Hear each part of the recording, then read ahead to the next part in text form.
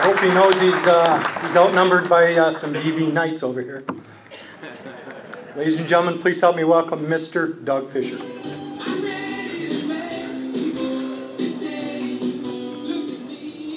Thank you, Mr. Jack Tanney and Louis Schultz. Thank you very much, my sponsor, helped me through this.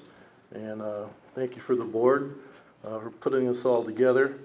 Thank you for your volunteerism and all your time. Tell you what, coming back here and seeing this is a first-class event. And I think we all owe a little bit of applause to the folks who put this together.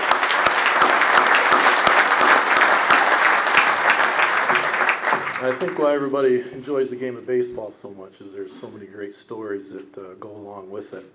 And I started out as a young kid with the help of a local guy in Bridgeport named Gene Bone. And Coach Bone, would you stand up, please?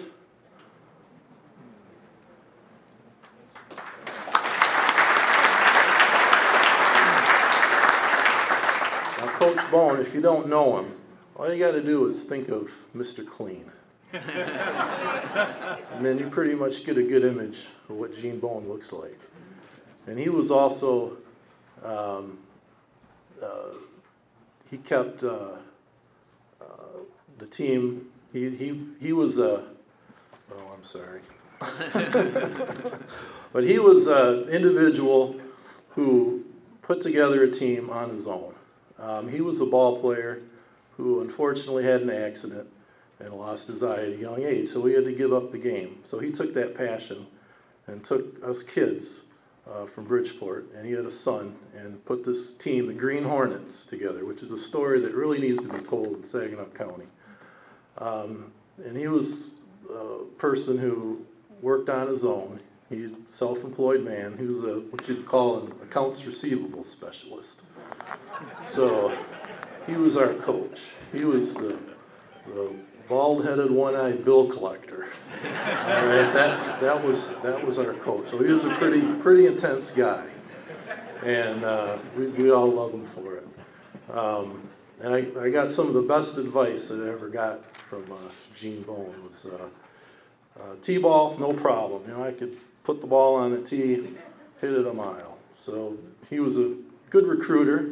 So he put a good team together. The first day of practice, he was out as a pitching coach, as a pitcher. So he was throwing some batting practice. And I want to impress my coach first day. So swing, miss, swing, miss, swing, miss.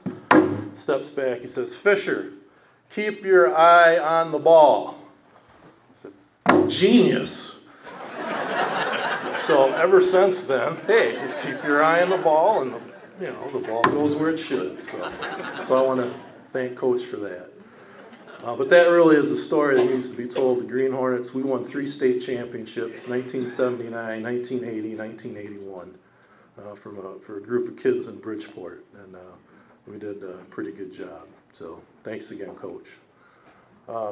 Another coach I want to give a shout out to is Bob Andrzejewski. Thank you, Bob. Can you stand up, please, Coach? Back here in the audience. Thank you. Thanks, Coach.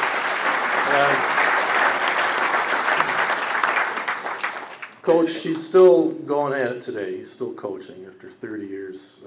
He had me in the 1981, 1982, and he's still coaching. So that tells you the amount of dedication that he has, and that's just very impressive, very impressive. Thing I remember most about Coach is we came in after a batting practice session, and he lifted up his leg, or he lifted up his pant leg, and from his rear end all the way down to his calf was black and blue. He said, "You got to stop hitting me out here."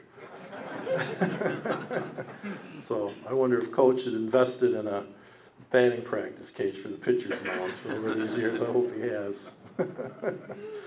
But and also want to give a shout out to Mean Stamping.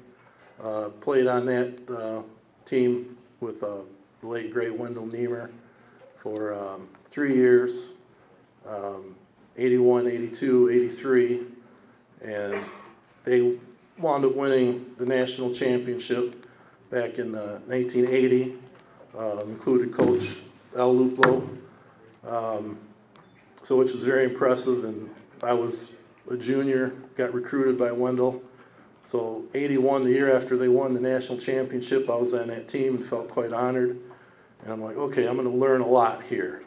So after a certain ball game, we're sitting there in between innings, and I sit next to Wendell, and he puts his arm around me. And he just, if you know Wendell, he was very quiet spoken, man of few words. And he just kind of had his arm around me for about 3 or 4 minutes. And I'm like, okay, this is it. I'm going to get the knowledge I need to go further. This is why I'm here. I'm going to hear what I need to hear from the coach. And he looks at me and he says, stay away from women. Now go out there and do something. Well, I think I played left field. I think I ran out to first base. Well, what in the heck was that all about? But now he'd look down and see that I have, a house full of beautiful women. Last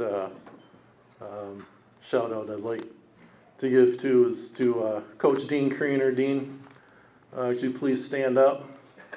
He's my Central Michigan coach. Dave Collins recruited me to go to CMU. 1983 and 84. 1985, Dean took over that job. Dave Kylitz went into the athletic director, and we had won the MAC that year. And 85 and 86, we also won the Mid-American Conference Championship. So I like to think that I helped out Dean quite a bit with the start of his head coaching career. we got you on the right track, Coach.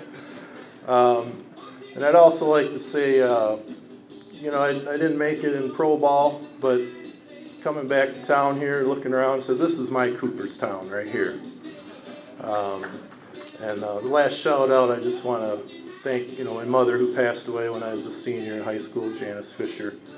We really miss you, and wish you could be with us today. So thank you very much. It's a great honor. It's great coming back.